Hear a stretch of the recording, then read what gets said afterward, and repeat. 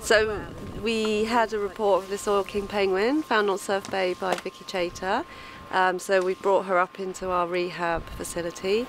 So Pammy and Megan are now rinsing the penguin, and earlier we were doing the washing process, and this involves using your normal cooking oil, which does seem a bit of an odd thing, but the cooking oil loosens the dried crude oil that she's become oiled in, and it just softens it up. So then when we use, again, we just use simple detergent, and that's able to sort of like work it nice and loose, and then it's just a case of rinsing, washing, rinsing, and we're sort of using our nails to sort of push out the oil, but trying to do it very carefully so we don't actually damage the feathers. So it's really important that we don't damage, but we're just getting all that oil out, especially underneath. So normally it takes about an hour in all just to get them nice and clean.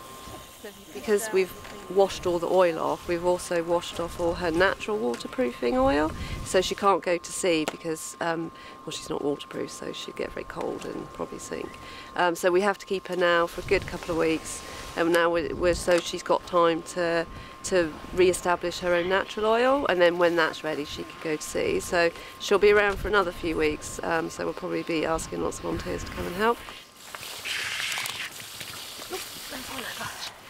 So we don't really know where they get oiled. Of course, it's a big ocean and penguins are capable of foraging very long distances, but we do tend to see them during this time of year, around August, September.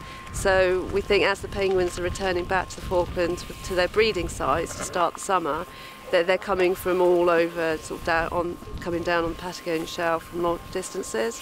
So they could be being oiled.